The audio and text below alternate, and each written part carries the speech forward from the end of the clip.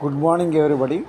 Today I am making a video to solve if you are not getting notifications, entry notifications in your MyGate app in Redmi 13C mobile. So without waiting we'll go. First of all you have to click on this settings app, you have to go. So here you can go to the settings app. After clicking on the settings, you have to type for notifications. You have to type for notifications.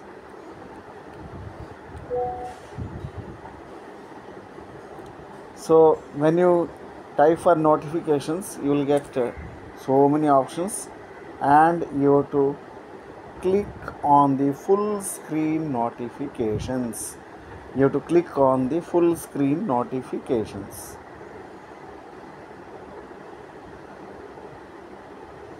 After clicking on this full screen notifications, you will get so many other menus and options, special permissions.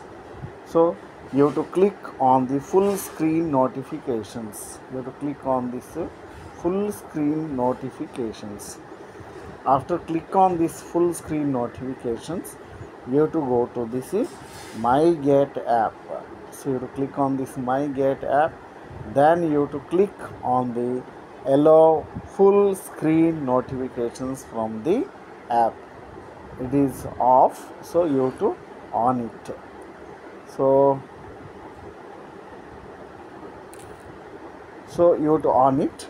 So after owning it, you will get in the MyGate app the entry notifications. So let we test again.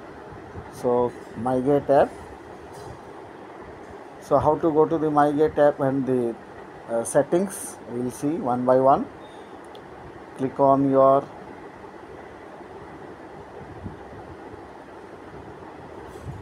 MyGate app. Then click on this your settings. After settings, you see scroll down and you see here not getting notifications, test now. There is the option, you can see not getting notifications, test now. So you can see here. So click on this test now. So it will check first your internet speed and others, and the checking notification settings. Please enable full screen notifications for MyGate, it is showing. But if you click on this, you cannot resolve it. So if I am clicking on the fix now, see I am not getting anywhere the full screen notifications, as it is showing the full screen notifications are off. You can see it is showing please enable full screen notifications. So we'll go to here full screen notifications, where I have shown on it. So now it will work. We'll see. Checking the network, then checking the notification settings, checking battery optimization, e-intercoming settings, everything, and you will get yes, notifications received, then approve. So this test is working.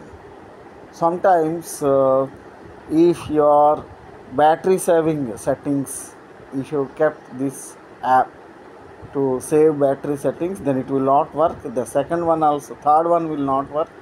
So in that case, the battery save settings also you have to change. If you are facing any problem, let me know, I will show that one also. Thank you very much. Hope this video will be helpful to everybody. Thank you very much.